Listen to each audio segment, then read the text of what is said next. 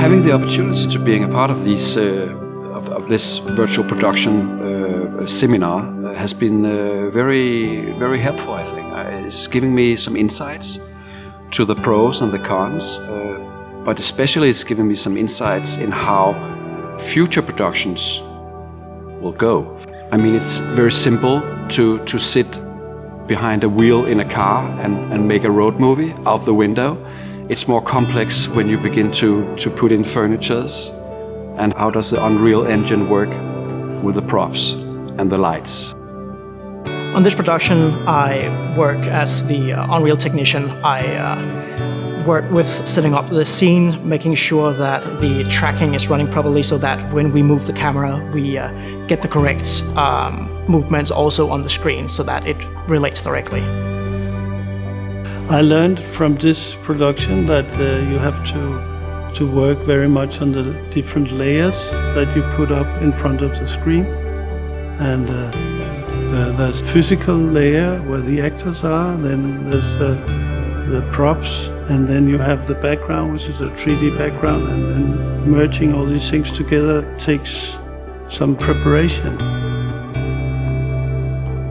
This is very different in the way that you think, and when we move the camera, we need to move all the lights as well. And if we change the position, then everything is changing. So it's like a big turntable almost.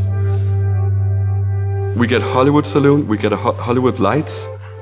I mean, I would never be able to get that where I am in my career right now. So getting access to lights and sets in this matter, I'm super grateful for that, and I think it's so precious. People think it's a hassle to do virtual production, or they don't know anything about it, and it's difficult, and it's like most likely very expensive to do. So there's so many prejudices against it. And once you tried it, it's like it's another way of working, but it's not inaccessible at all.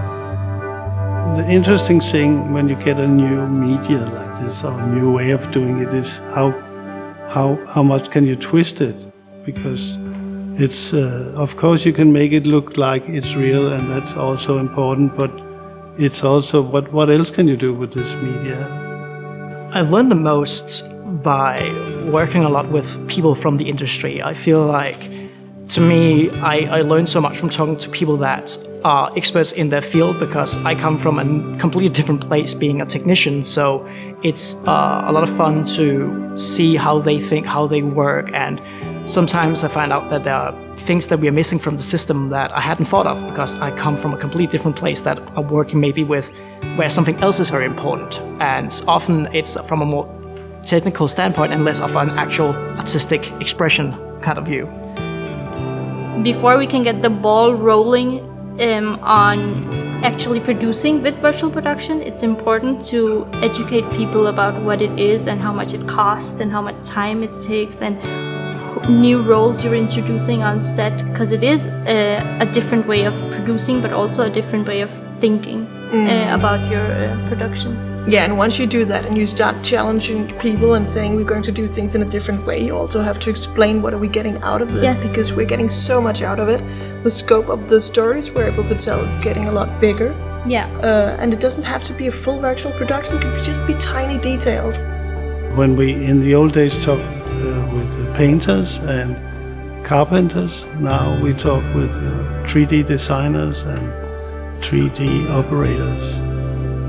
I think for virtual production to take more of a foothold in like film industry or television advertisement, I think we need to make it way more accessible and like easier to access, and with better learning materials and workshops, or free software or free courses, both online and in the real world. I think that's really important. So in order to make virtual production more accessible and more reliable and being used, is to do a lot more mistakes, so we know what works. We need invitations like the ones we got here. We need to be invited in, and we need to be understanding to each other. We need to be kind to each other to understand that it's new for all of us in some sort of way. In order to get virtual production to be part of more productions, we need to work with how we do virtual production, how do we create systems that are not as expensive as a lot of the systems that we have now. For a long time, it's been very much like cut down to only be possible for really big productions, but slowly we're getting more technology that makes it possible for us to do stuff even with relatively small budgets. This was a good production. I've been happy, I learned a lot. I'm happy to have worked with everyone here, and I'm looking forward to the next one. This ViZARTS has been really amazing. I think we have produced some amazing shots, and I also think that the setup's just getting better and better, and I'm really looking forward to being able to show off what we have next time, because I'm sure it's going to be much more better. So I think my biggest mistake was that I thought I knew how it worked, and I didn't. And I'm really grateful for learning that.